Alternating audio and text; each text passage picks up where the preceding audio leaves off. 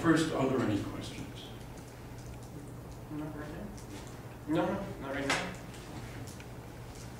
Remember, I have chocolate. Okay, I'm going to talk about something about, well, 2 or 3 different things today. Remember, we started out talking about spontaneous symmetry breaking and then did Goldstone's theorem. And maybe we should call it Nambu's theorem and Goldstone's theorem. What I want to do today is to quickly review that. Well, I hope it will be boring. But then I want to apply it to the case of a pion. And the pion is thought to be a Nambu-Goldstone boson. I want to explain why that's the case. What we saw was that if we have a conserved current, and we define the charge as usual as the integral of J0, and if the charge doesn't annihilate the vacuum, but instead makes some state which I can call S for state and 0 for, but I'll show you why it's 0 in a minute. It has 0 momentum. Then what we saw was that H on S0 was the same thing as H on Q of 0, but because this is a conserved charge, this commutes with the Hamiltonian, and the result is that we can replace this by the commutator of H with Q. Let me get this right. HQ. Is this also a zero? Hold it. Is this also a zero energy eigenstate? That's what I'm trying to show.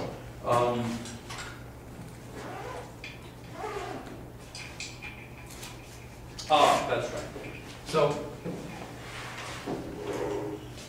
this is HQ, but this is also QH because this commutes. And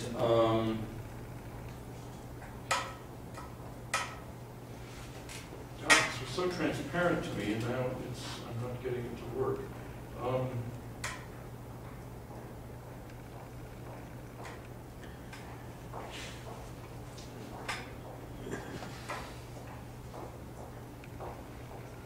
What am I doing wrong here? I've worked this out in class twice, and now I'm having trouble. Well, this last expression is 0, right? Because H on the vacuum. Oh, duh! Yes. Thank you. You get certainly a candy.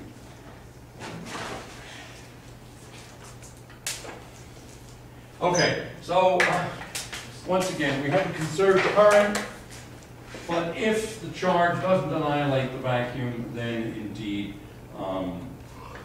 we have a state that is of 0 energy, and moreover, we can define the state at momentum k as simply integral e to the minus I k dot x J0 of x and t, say, vacuum d cubed x, in the limit k going to 0, this just goes over to s and 0, and we showed in class that this is a state of momentum k. Pi on sk is k on sk. So this is a state of momentum k that has 0 energy when the momentum goes to 0. That's what we mean by a 0 mass state. So, that's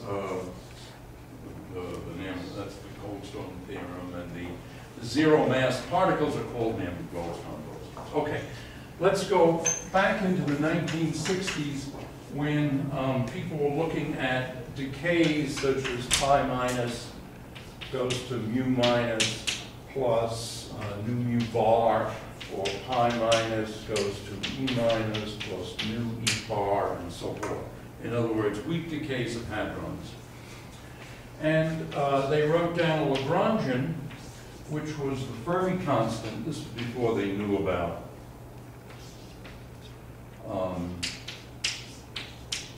the electroweak theory. And then they wrote this as J mu, well, let me use a lower mu here. J mu minus J5 mu, like that. And the reason why there's a 5 in here is that the weak interactions don't conserve parity, which was pointed out by Yang, Lee, and the possibility was pointed out by Yang and Lee back in the 50s, and Madame Wu at Columbia. What is E the charge, or is that the electron? E is the electron field. Oh, it's the field, okay. And then And mu is mu the is the neutrino field? field. Okay. And what really happens in the real theory is L is equal to something like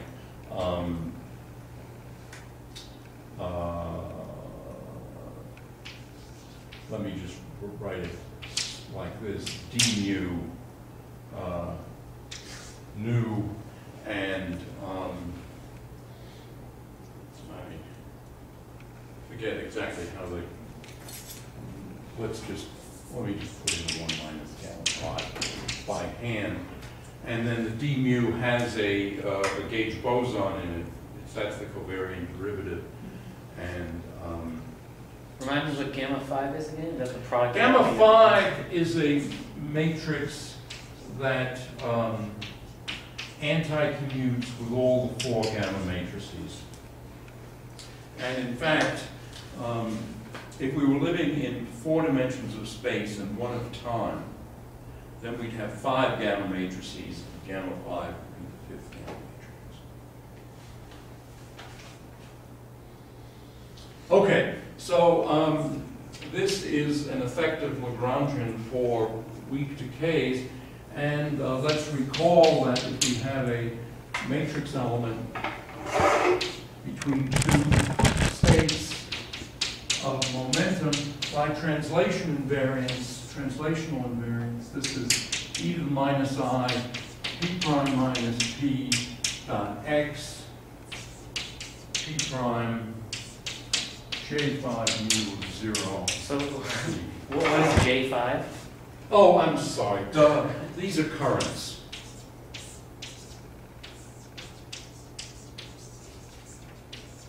So is the 5 on J5, is that, what does that mean? That means axial vector. That means that this is a vector current, this is an axial vector current. So under parity it changes sign, or rather it doesn't change sign because the vector changes sign. And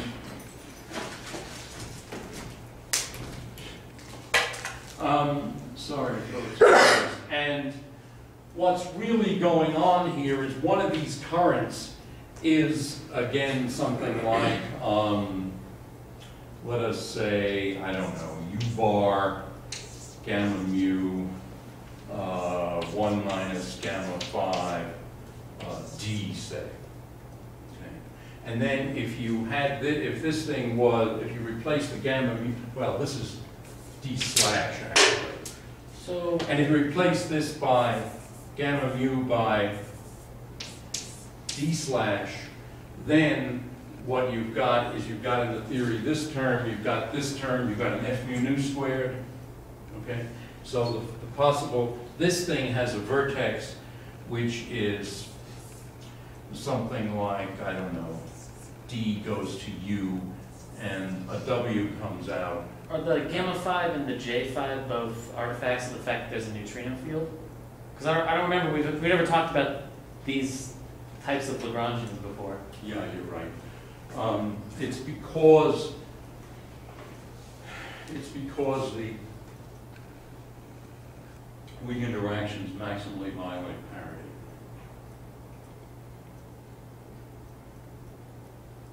Okay. And there are many, I don't know, but the fact is there are many embarrassments about particle physics. The infinities are the worst embarrassment. Dark energy is another embarrassment. And why parity is broken maximally is another embarrassment.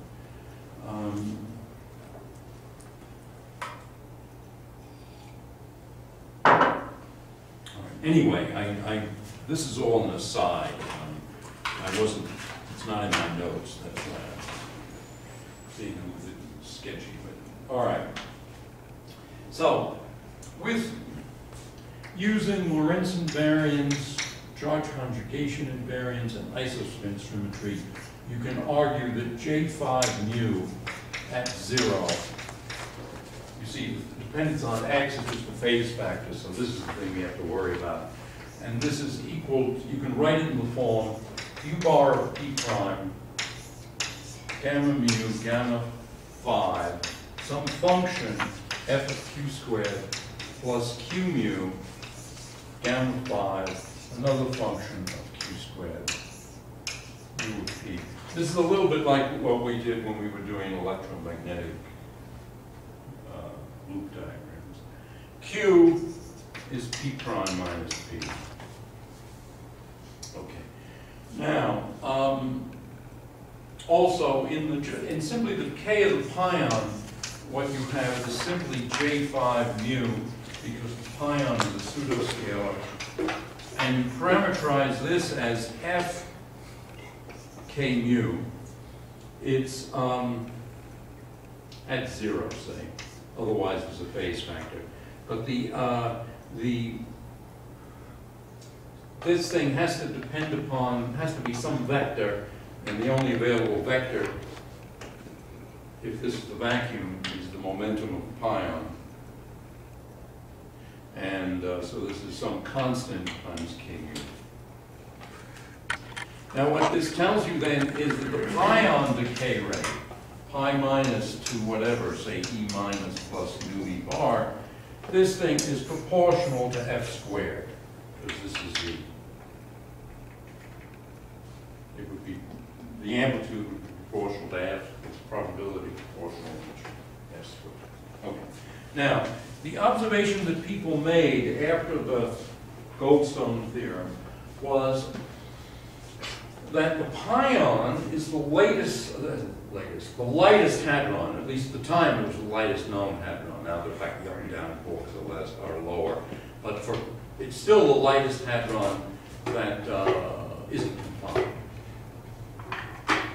And so somebody or other, I forget who, said, gee, maybe the pion is the Goldstone boson of J5. J mu, it turns out, is conserved. Let me say how is J5? Well, let's multiply this equation by K mu. Then we get K mu, 0, J5 mu, K is then F K squared, which is F Y squared. And of course, this thing is essentially telling you that the conserved current, in other words, this thing is the same thing as 0 apart from, I don't know, minus I. It's d mu j mu 5 of 0 k is equal to that. In other words, doing it more exactly, let me just do it more exactly.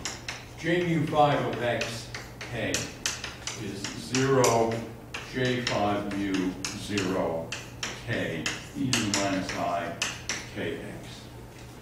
So 0 d mu j mu 5 of x k is minus I k mu 0 j5 mu of 0 k e to the minus I kx, which is minus I f. Well, let me do this in 2 steps. Minus I, I'll do it in 3 steps. K mu, f k mu, e to the minus I kx. And so this is minus I, k k squared f e to the minus I kx, which is minus I m pi squared f e to the minus I kx. Okay, so what that's saying then is that the divergence of the axial vector current is proportional to the square of the pion mass. Because the pion is so light, it's almost conserved, nearly conserved. Did you say the pion is the gauge boson that appears in the No. No? Pion is not a gauge. So where does the, I mean, are we talking about this decay? Pion's a boson, but not a gauge. Are we talking about this decay of pi minus to? Yeah. So where is there a pion in the Lagrangian? Ah! There isn't a pion in the Lagrangian. That's sort of the spirit of this current stuff. That's What happened was, you see, you have many different bosons and fermions. And the idea really is that, the modern point of view is that everything would be written in terms of quarks, leptons, and gauge bosons. And then the Higgs. Okay. The point was that you can write things in an effective Lagrangian in terms of currents, and these currents are going to look like this. and these are quark fields? These are quark fields. Okay. And the pion is quark anti-quark. Mm-hmm.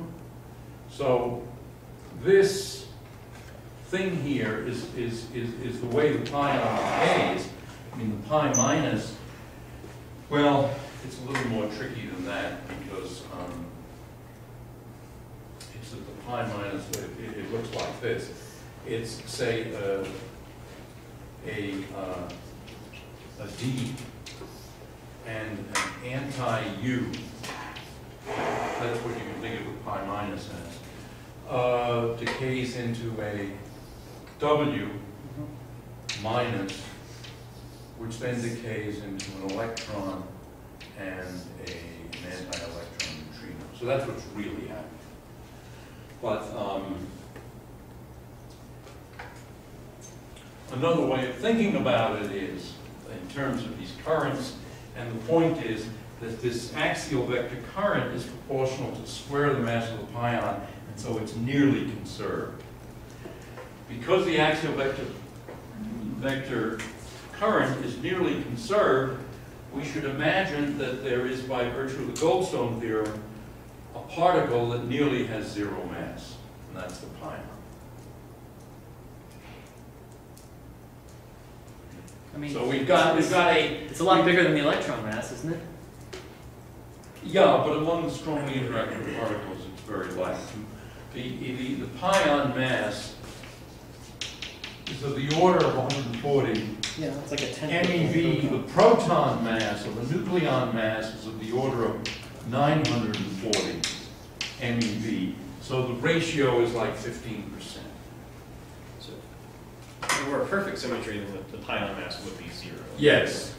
If the axial vector current were really, the idea is if the axial vector current were really conserved, the mass of the pion would be 0, Yeah. and the pion would be the Nambu-Goldstone boson of the axial vector of symmetry, caused by the symmetry of by the conservation of the axial vector current, and by the fact that the axial vector charge doesn't annihilate the vacuum.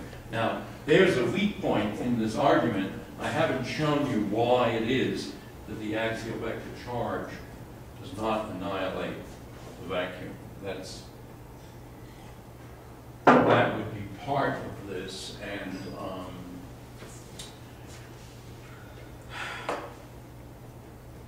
well, I suppose the reason it doesn't is if you ask, well, what is this axial vector current? This axial vector current is essentially something like U bar and D. And U bar D hitting the vacuum doesn't give you 0. So that's sort of what's going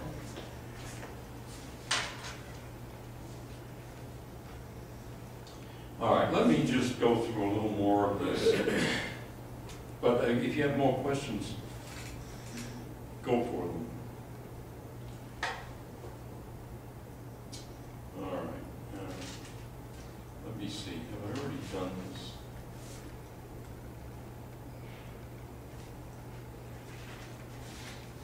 let's go back to this equation here. So we've said that this thing is nearly conserved, and so we can consider p prime minus p mu, which is the same thing as q mu. P prime times p prime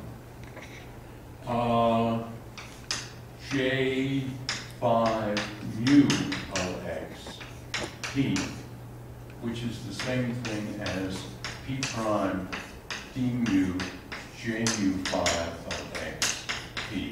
So this is approximately 0. On the other hand, it's equal to, well, maybe I should add another step here. It's p prime, let's pull out the derivative. It's d mu p prime j mu 5 of 0 p e to the I p prime minus px. And so pulling that down, you see this is, so there should be an I here. So when you differentiate on the x, you get I p prime minus p mu times that, which is also I p prime minus p mu p prime j 5 mu of 0 p e to the I p prime minus p x. So that's the whole picture. That's more or less 0. But now let's use this expression for j5 0. And so that's telling us that p prime minus p mu p prime j5 mu of 0 p, which is equal to p prime minus p mu u bar of p prime gamma mu gamma 5 f of q squared plus q squared, no, plus q mu gamma 5 g of q squared u of p. So this is all approximately 0. And we pull this thing through, and what we get is that this is u bar of p prime.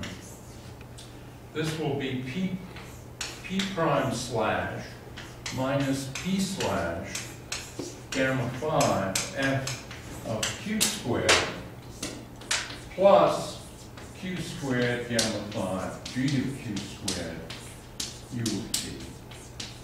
Approximately 0. Okay. Now, Oh, because q is p prime minus p. yes. Okay.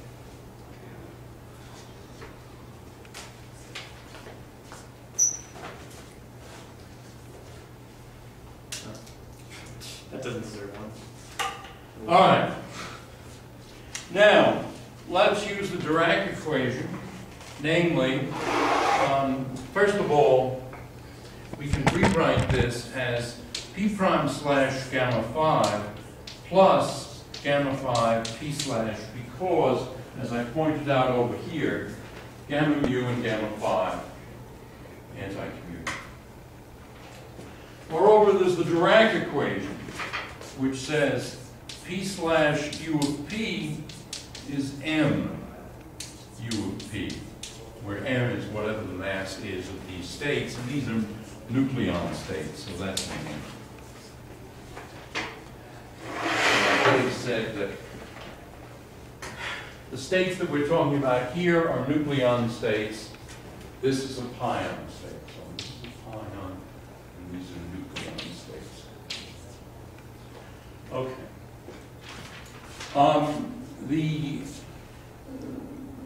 The U bar stuff is the following. U bar P prime slash is also Mn U bar of P prime. Remember, it has to do with the hermiticity of the gamma mu's, and it's a gamma mu's and U bar has a gamma 0. All right, so what do we find then? What we find is that this whole expression here is U bar of P prime, 2m nucleon, gamma 5, f of q squared, plus q squared gamma 5 g of q squared, u of p is approximately 0, and so that gives us an equation, 2 mass nucleon f of q squared plus q squared g of q squared approximately 0. Now, if you take the limit q squared going to 0, then this would say that the, well, first of all, what is f of 0? F of 0 is what's measured in beta decay. So this is not 0. On the other hand, the limit q squared going to 0, that would tell you the mass of the nucleon is 0, and that would not be a good result. And especially since we started out this whole discussion by saying the mass of the nucleon was huge compared to the mass of the pion. But on the other hand, what we said is that, well, for one, is that this q squared we're thinking of as the momentum transfer of the pion, and moreover, since the pion is essentially massless, this thing we expect to have a pole at 0. And so, in other words, the idea is that g of q squared is something like f g pi n over q squared. So the q squareds cancel, and then we get the relation 2m nucleon f of q squared, or f of 0, let us say, plus f g pi n is approximately 0. And people, let's see, I do not like the fact that they're both adding up to 0. Somehow there's a minus sign here somewhere. Oh, let me just put minus sign there, and then we get that f, or that f g pi n is of the order of 2mn f of 0. So this is called the Goldberger Tremont relation. Tremont, spelled opposite the way it should be. Anyway, so this is the pion nucleon constant, which has a value around 13. This is the constant measured in beta decay, and this is the pion decay constant.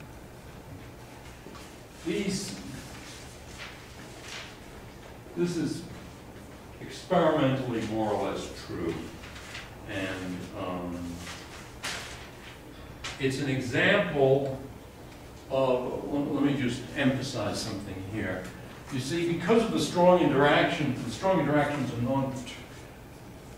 non-linear, and the coupling constant is strong, you can't do perturbation theory. Even in QCD, you can't do perturbation theory. I mean, you can do it, but it's only valid at very, very high energies, and these are low energy phenomena. And so you can't calculate F or G, and you might be able to calculate this these days. But in any event, this gives you a relationship between these two mysterious quantities. And so it's, when you don't have a theory you can solve, you can somehow stand on your head and be very clever and figure out some way in which you can relate two things that you don't know how to calculate. So that's what that is. That was thought to be a triumph in those days. When I was a graduate student, this was very impressive. Okay, now I want to switch to something totally different. Unless there are questions, in which case I can pause. All right. Solitons.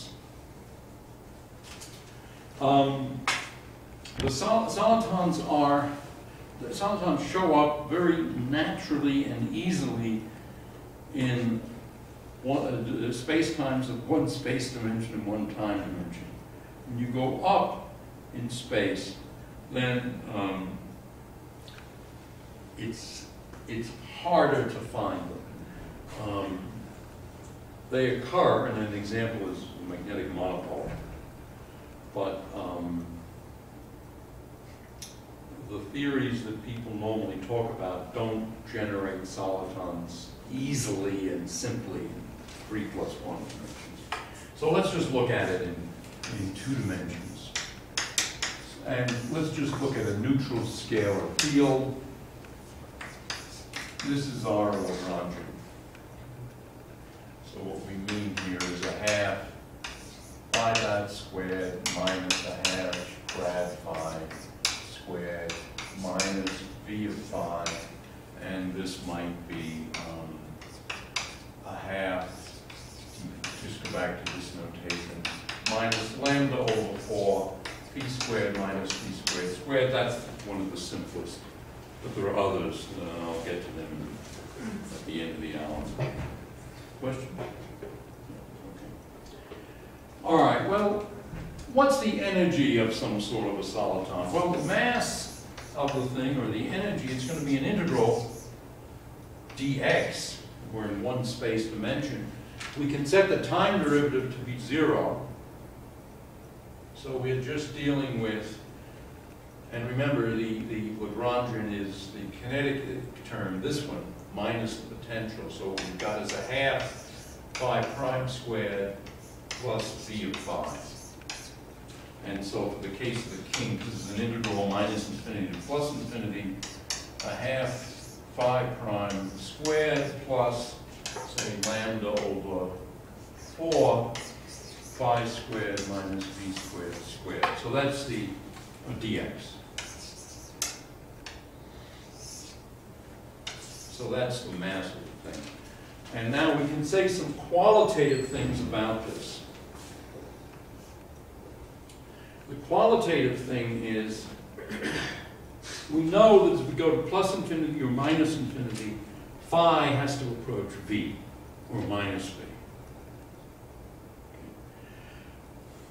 Now, when we were talking about this theory in the past, what we did was we said, well, this looks like this, and so we're going to quantize about this minimum, we're going to ignore that, and we're going to say, in fact, that the Hilbert space built around this vacuum and the Hilbert space built around that vacuum are completely orthogonal.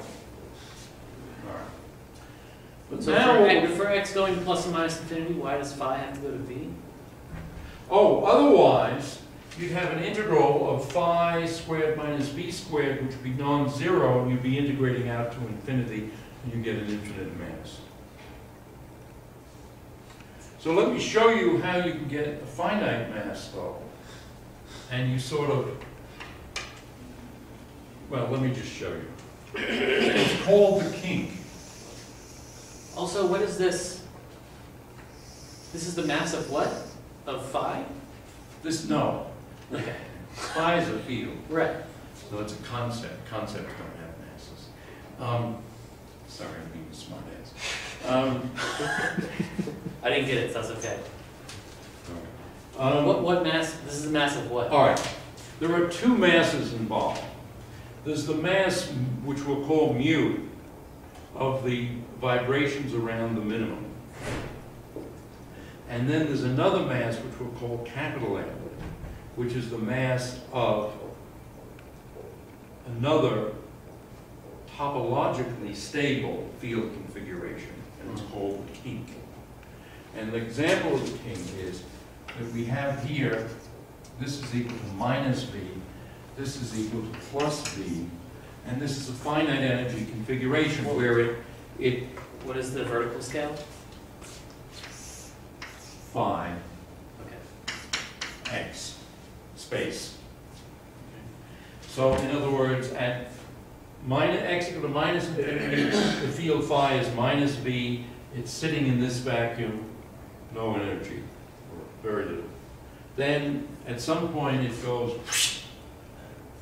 and it goes to the other vacuum. So this is like the revolution in Tunisia. Switches from one government to another. Or in Egypt. Okay, so that's one possibility. Another possibility is an anti-king. So it could be like this. So it could be v at minus infinity, and minus v at plus infinity, and 0 could be, say, there. And this is basically topologically stable, and in fact there's actually something very cute. You can write a conserved current as being epsilon mu nu d nu of phi. And the reason that's conserved, of course, is that d mu j mu is then epsilon mu nu d nu of phi. This is symmetric, this is anti-symmetric, so it's 0. So you have a conserved charge, conserved current, I should say, and a conserved charge, and it doesn't depend upon the details of the Lagrangian. It's not coming from the Noether theorem. Is this the current of the Chern-Simons gauge field? Well, that has this anti-symmetric tensor as well. But that's in 2+1 dimensions, and this is. Yeah, and here, well, we're going to get to the Chern-Simons in a couple of weeks, or a full week. I don't know. But I'm not going to do that today. All right, so we've got a kink, we've got an anti-kink. This conserved current implies that the kink is stable and the anti-kink is stable, but if we have a situation where we say have an anti-kink, and then down here a kink, well then, if the anti-kink is coming toward the kink, they can annihilate.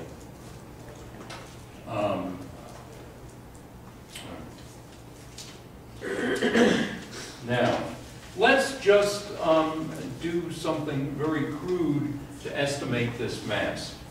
Let's suppose this dimension, the distance over which the thing flips, is L. Okay, so what's the mass? The mass then is basically L times the derivative here, which is of order V over L. So this is V over L squared. And then there's a kinetic term, and the kinetic term is 0 out here and 0 there, but here you're different from V on a scale of L, and so this is something like L V to the 4th. Because if you said here that, say V was 0, then you'd have V squared, that'd be V to the 4th. So this is very crude. So this is V squared over L plus L V to the 4th. And now we can differentiate, we can find L by differentiating, and we get 0 is equal to minus V squared over L plus lambda V to the 4th. And this tells us 1 over L squared is lambda V squared. And that tells us that L is 1 over V square root of lambda. So what exactly got differentiated there? I differentiated, this is M of L.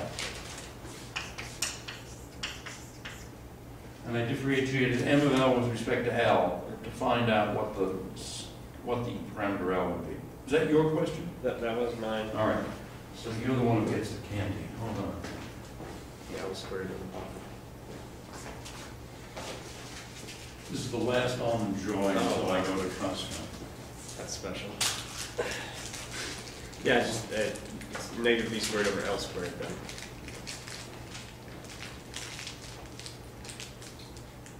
So, L is equal to that. That's true.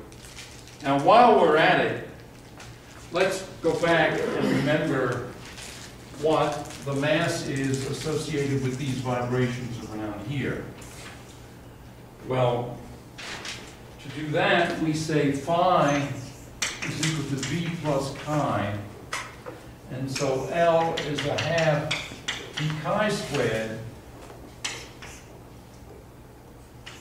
minus lambda over 4 v plus chi squared minus v squared squared. I think I may have gone over this too fast several weeks ago when I did this for the first time. So let's just expand this a little bit more carefully. A half v chi squared minus lambda over 4. Well, the v squared term cancels with this term, and what we have left is 2v chi plus chi squared. And so this is a half v chi squared minus lambda v squared chi squared minus other terms, minus a cubic term and minus a fourth term. Okay? All right, so that tells us that the mass, this we identify with minus mu squared over 2 chi squared, and so mu squared is 2 lambda v squared and mu is v square root of lambda square root of 2. So that tells us something interesting. That tells us that the size of the kink is roughly square root of 2 over mu. That's interesting because 1 over mu is the Compton wavelength of the elementary particle in the theory. So the size of the kink is the Compton wavelength of the elementary particle in the theory. What about the mass of the kink? Well, the mass of the kink is, as we saw, v squared over L plus L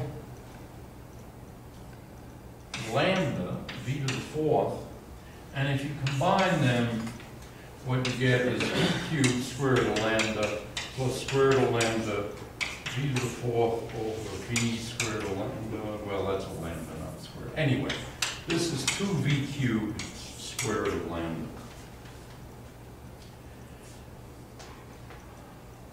Another way of thinking about it is that v squared, in other words, this is how did I work this out? You can write this as 2v cubed mu over v root 2 or square root of 2 mu v squared. And of course, v is related to mu and lambda, and if you do that, you get mu cubed over lambda root 2. So you can think of the mass of the kink as the cube of the mass of the elementary particle divided by the coupling constant. Okay. All right, now what does that mean? That means that if the theory is weakly coupled, the kink mass is huge compared at least to the, actually the dimensions are wrong. Did I screw up here?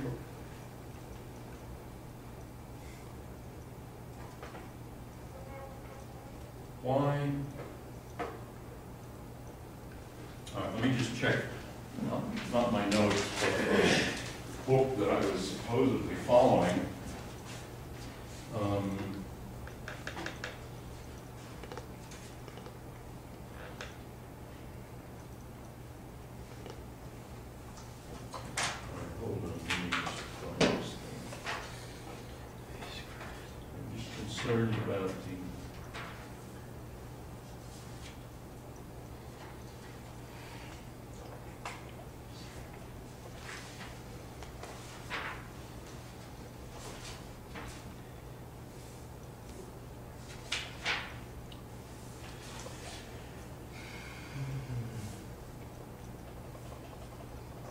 No, it comes out the way I write.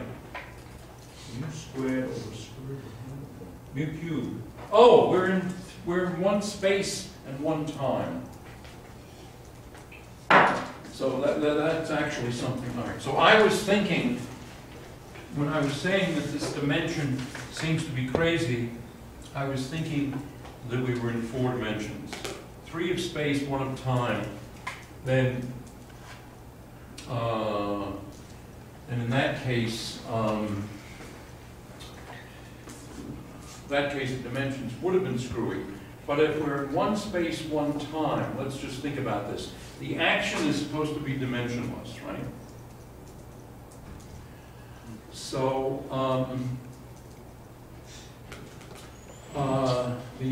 let's look at the kinetic term. The kinetic term is, all right, so S is dx dt times a square derivative. So that means that the dimension of the field is 1. That is to say, the field is dimensionless, whereas the field in 4 dimension has dimension of mass. If the field is dimensionless, then V is dimensionless. But then lambda has dimensions of 1 over distance squared. So the dimension of lambda is 1 over L squared, or equivalently, it's the dimensions of M squared. Now let's go over here and see what the dimensions are. Aha! Mass cubed over mass squared mass. Okay. So that's the dimensions do work out.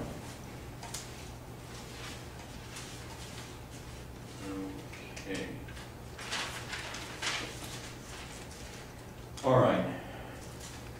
Now, I talked about the conserved current. All right. Let me mention an inequality which is rather cute.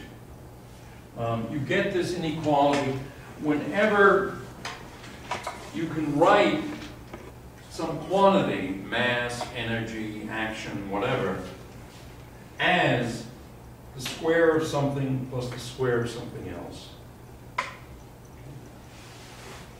So in other words, we have here is we're saying that the mass is an integral of a of x squared plus b squared of x dx.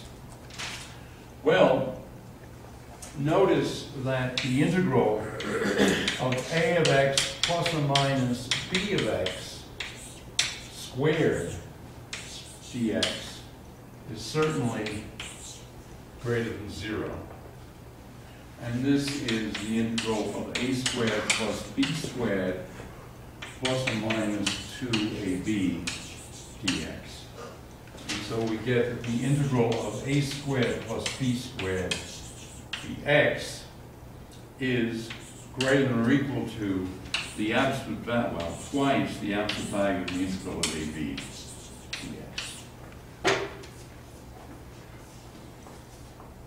Okay? And so now what are AB in this case? Well, well, unfortunately I've got these damn factors of 1/2.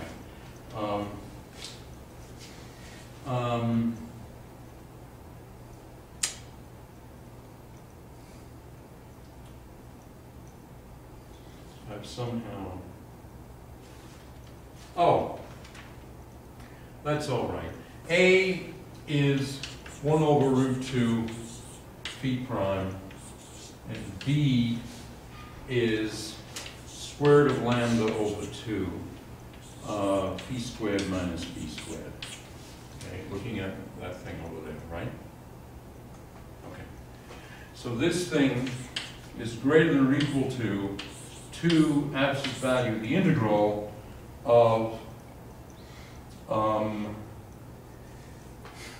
lambda over, no, square root of lambda over 2 root 2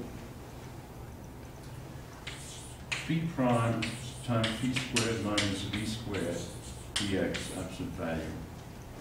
Right. This is an easy integral to do, exactly independent essentially of phi, because, sorry, so let me pull out all this stuff. Square root of lambda, well, square root of lambda over 2, isn't it? When we're done, we pull that out. Absolute value, and now what is this integral? Well, this is the derivative of phi cubed over 3, and this is the derivative of minus phi v squared. So it's this thing evaluated at infinity minus infinity in absolute value. Okay?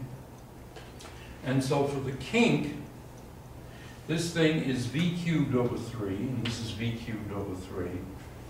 And notice that both for the kink and the anti-kink, for the kink, it's v cubed minus v cubed at plus infinity, and then at minus infinity, it's minus v cubed plus v cubed. Okay. And for the anti-kink, it's the opposite. Anyway, it's the same.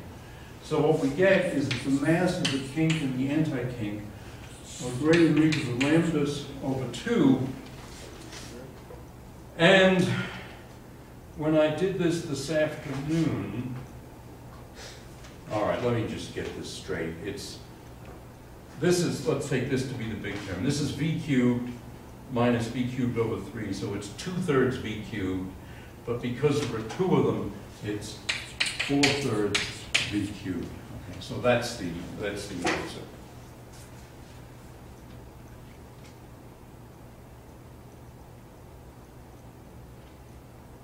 All right. And this is an example of an unpronounceable theorem. It's a Bogol. Huh? No, not Bogoliubov. No. Some other Bogol. All right, hold on a second. Bogomolny. Bogomolny. And this thing is used in string theory, actually. Well, it's used in a lot of fancy field theory and string theory. It's very cute, though, you see. It comes from, I mean, you know, anything that comes out this simply is and notice that it's topological, because you had, Why? because the way I evaluated this is that I said that at plus infinity it had to be either v or minus v. Okay? Right? And it had to be v at one end and minus v at the other, or minus v at one end and v at the other. Because we're talking about a kink or an anti-kink. Mm-hmm. Notice that if instead of being a kink or an anti-kink, it were just an elementary particle in theory, or it were a kink-anti-kink pair, then I would have gotten a bound that the mass was greater or equal to 0, which of course it should be. What is this? These boundary conditions have to do with topology and the topology of what space? In physics, with theoretical physics, we sometimes throw around the word topological in a casual way. First of all, this is a conserved current for topological reasons, and the thing that's conserved is you can think of it as a charge, and the charge is basically the kink number. So in other words, it's V minus V. Or what actually Z does is he divides by 2V. So it's the Are you saying this is topological because there's no metric in there? It's topological because the conservation of this thing occurs independently of Lagrangian. That's true. Secondly, it's that the kink goes from one vacuum to the other. The anti-kink goes from this vacuum to that vacuum.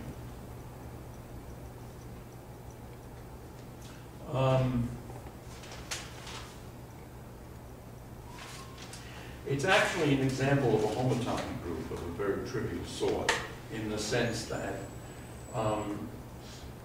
as you go out to spatial infinity, you've got to be in either V or minus V. spatial infinity consists of 2 points. Spatial infinity is the sphere of 0 dimension. So, Well, I mean, each point is, you're saying each point is S0. here. V and minus V form a group as Z2, the thing that you guys have been analyzing. In fact, what's your name again? Aaron? Well, it's James on the list, but whichever. James or Aaron, take your pick. James or Aaron, okay. Anyway, so James actually worked out in fact, we'll end a little early and he can tell us what he did. It's quite nice. Anyway, so this is a map from the 0-dimensional circle into Z2. I'll get back to this another time. Let me now give you some more examples of this soliton, because there are some nicer. There's another theory where the topology is a little more. What makes this a soliton? What makes it a soliton? Yeah. I just... Well, all right, let's put it this way. The word soliton was first introduced, well, I don't know even when it was first introduced, but the first soliton was noticed as a water wave in fact, it was a small tsunami, I guess. Somebody was going down a canal, okay, and he noticed that the level of water was like that, and the thing was moving like that. Okay. Might have been that there was an earthquake, or maybe the dam opened and shut, one of the locks opened or shut, and it shot a water wave down. And what he noticed was that this thing moved with a constant height at a constant speed. And he called it a solid. And people later, at some point, either he or somebody later called it a solid. They sometimes are called solitons because they sometimes have funny scattering properties. In some of these theories, you can analyze the scattering of solitons, and it turns out they just go past each other without noticing, essentially. I mean, something funny happens when the kinks hit each other, but in the final state, the original kink was moving like this. In the final, at later time, it's moving like that, and the other one, the opposite. So, so in a sense, they're solitary objects. Back in the mid-70s, this was a field of active research, and my view at the time was we ought to just call a soliton anything that was a finite energy field configuration. Because, how shall I say, stable. All right, so let me just mention, we've been talking about, let me switch now to Coleman's notation, which is slightly different convention. His potential U is, in one case, lambda over 2, phi squared minus a squared squared. This is the kink situation. And let me tell you what the actual solution of the kink is. It's exact. In fact, I worked it out on my own before these things became popular.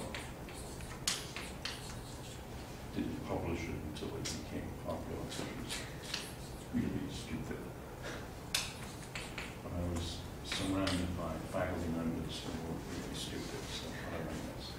All right, this is it. It's hyperbolic tangent, a hyperbolic tangent of mu x. And one of the amusing things is, notice there's an A here. This A is that A, as of course it would have to be.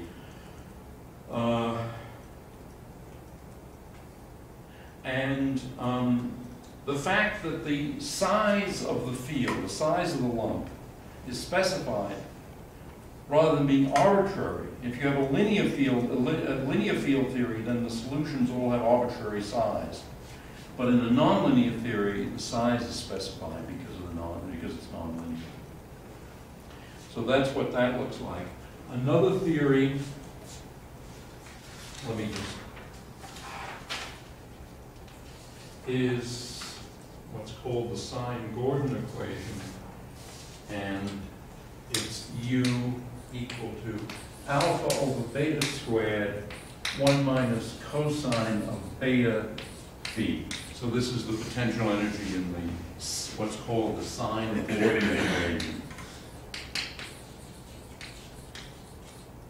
I've never liked that name. It's a terrible joke. All right, there was a sine-Gordon equation. It's the sine. I think it's loathsome.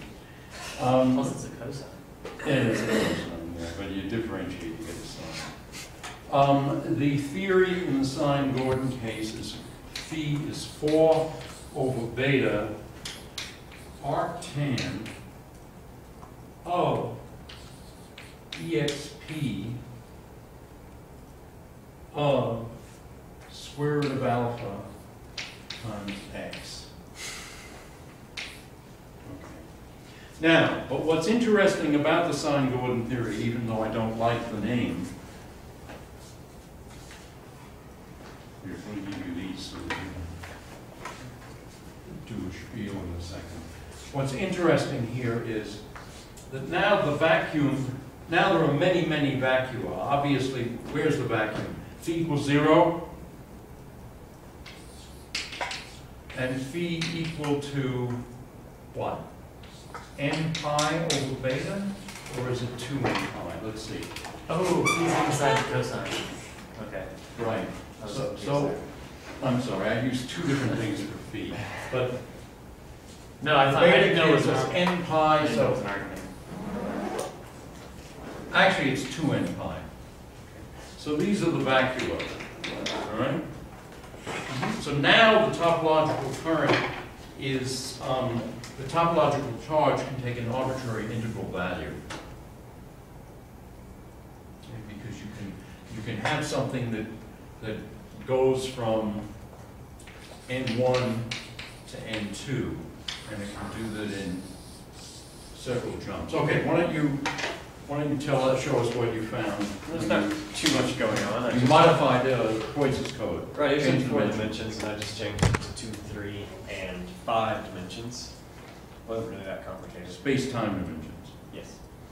It wasn't really that complicated, just a break here and there, and that was about it. This shows that effectively for 2 dimensions, there is no hysteresis loop, therefore there is no...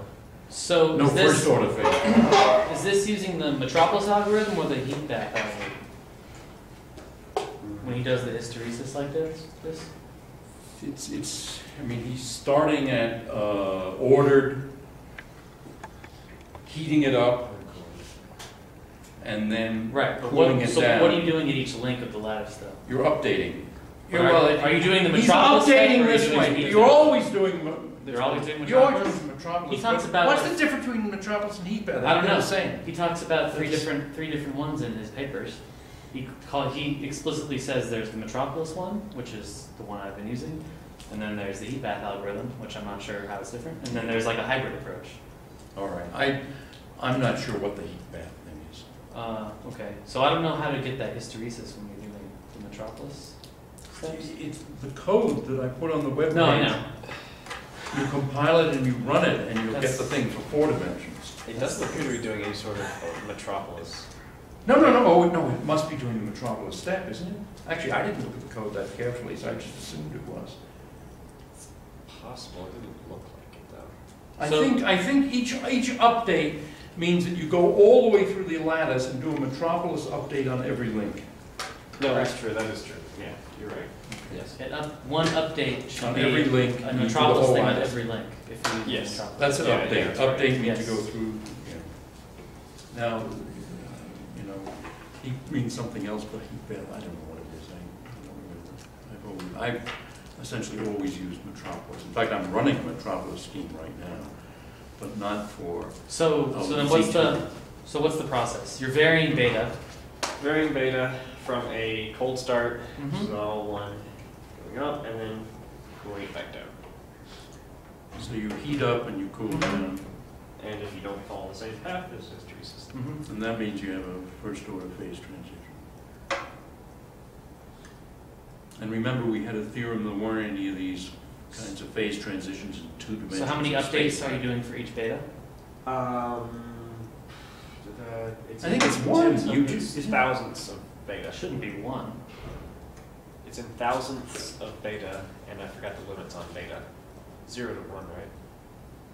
Oh, yeah, beta goes from that's 0 to Yeah, 1. beta goes from 0 to 1, and it's in thousandths of beta. Steps. Oh, so I see, okay, all right.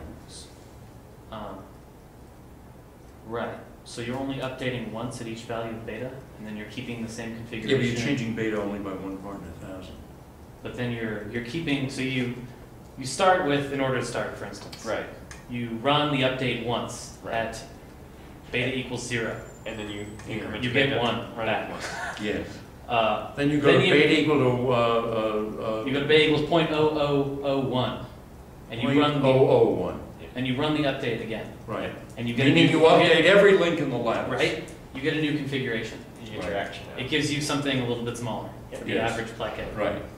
Now, do you And then you go to. keep that configuration as you change beta, or do you Yeah, reset that yeah, yeah, configuration? you start with a, in other words, after you've done it once, you now change beta to 0.002, Right. update every Metropolis link, and, So it seems strange to me that you. and then you get a slightly. You don't reset your configuration and run multiple updates. And then average them? Why? Or what? Well, you Yeah. could, let's put it this way. You could, what you could do is you could change by 1 part in 1,000, but instead of updating every link once, you could update every link 10 times. Well, so for Zeke, there's a difference with that too, because there's a way you can do the Metropolis step a certain number of times at each link, and then there's Oh, where you no, I didn't update- mean that, I didn't mean that. I Okay. meant Well, you go can from- also do that, but for Yeah, you Z2 do. it doesn't matter. It doesn't make a difference for Z2. For higher order Sigma groups it would matter, or any other group it would matter. But that can make the algorithm converge faster. But, okay, so you only do 1 update at each value of beta. Yep. All right. And then you have 50. And that's the different dimensions? Yeah. Okay. Second, 2 dimensions, 3 dimensions, 4 dimensions. There's no loop at all on the 2. Mhm. And then he also did 5. The 5th dimension just gives you Bigger hysteresis. 4 pronounced, that's all. That's about all there is. But there's certain noise in there, yeah, that you could get out with averaging, for sure, if you did it more than once. Well, that looks pretty darn good. It's smoothed. Oh, okay. It's pretty darn smooth, but I Mm. smoothed it. All right, very nice. So if you want to get a grade on it, you can grade it. So you're going to hit the button and turn it off. I'll do it next week. All right.